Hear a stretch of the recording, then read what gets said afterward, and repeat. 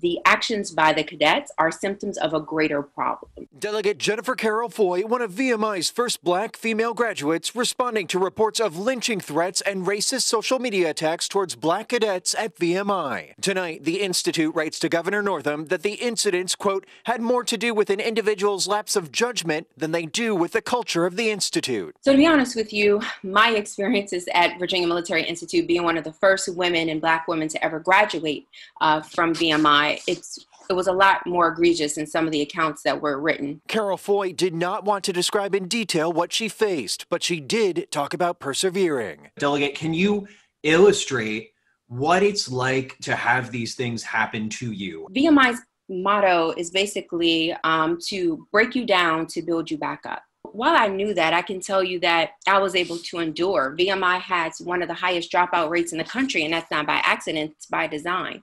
But some of the things should not be tolerated. VMI has a strict honor code with one single case of cheating leading to expulsion. Carroll Foy wants racist behavior punished the same way. You are immediately expelled, dismissed, disgraced from the Institute.